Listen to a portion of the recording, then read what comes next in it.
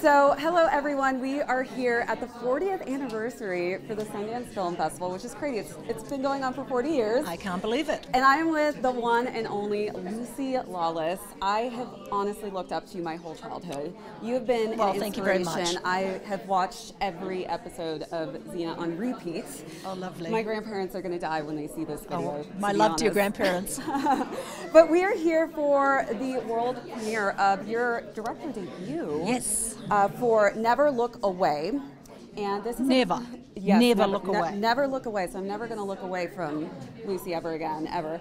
But this is such an inspiring and impactful story about an incredible woman, Margaret Moth, who was this inspirational CNN journalist.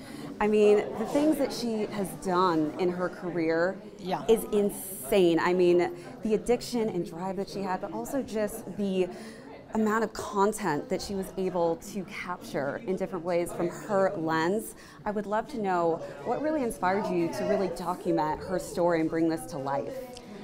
I just love bad girls, and Margaret was the baddest. Like I played a warrior princess on TV, but she was the real deal. I mean, this woman voluntarily went, and I'd like to say also that she's unique because she's the heroine of our film, but her colleagues are still out there and still doing it even as we speak, and that laying down their lives to bring truth and images that speak to for the victims of horrible conflict. So yeah, that's kind of like the B story in our film about this incredibly unusual woman, but that her profession, they need our respect and protection. And she's behind the camera, so you don't really get to see that story. That was a problem. You know, that's the huge thing, is we get this incredible content that the viewer gets to see, and it's so impactful.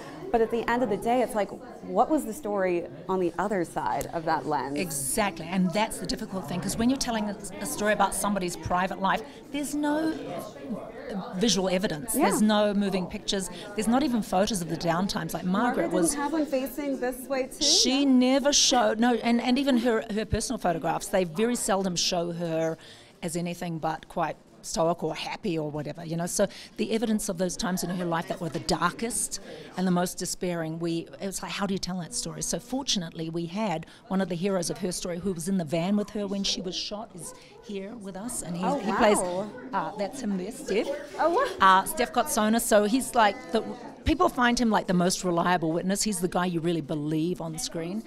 And we get to meet her lovers, and she had this. I love that really perspective, by the way. Oh my God, the lovers are amazing. Yeah, I'm so excited. Mainly for her friends were so crazy. Like, they were such an interesting coterie of friends that she had, and they were like fairy tale creatures, like out of Narnia or something. Like her lover Yashinka is like walking through a mirror in Narnia, basically. Yeah, it's like a satyr, and then Jeff, her lover, her first lover that you meet, he's like an underground, underwater octopus magician. Like, they're such outrageous characters that I knew. And that's something you can't script or make up. It's just it's part of her life. Look, I found these human beings who they live with you. I think you walk out of the cinema and they're you go out for coffee with them afterwards and talk about them, because they're just quite magical. So that's Margaret and the impact she had on people. It's going to be such an incredible, impactful storyline, and I know it's all about, female empowerment coming from the female lens. So I love that you're depicting the story in the way that you are,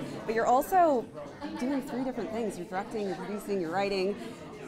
How are you juggling all this? I mean, is it pretty? It just felt like one job to me, and I just it owned me, the story. From the moment I got the email saying, "Hey, would you want to make a film about Margaret Moth?" and I went, I can't let anybody get this. I immediately wrote back. I was like, "Yes, I'll find the money. I'll find the producers." And then I was like, what am I talking about? I don't know how to do any of this. And then 2 years later, we're at Sundance, so you can understand. Deserve to be here, truly. I did see you on 90s, the Rewind show recently, actually, on Disney. You looked amazing on that. I'm good. So I love that you're still on different ends in front of the screen and also behind the scenes. That's the message. Endure, kids. Yes, endure. Exactly. Just endure. Endure it. Well, thank you so much, Lucy. My pleasure. Such a Love pleasure to talk to meeting you.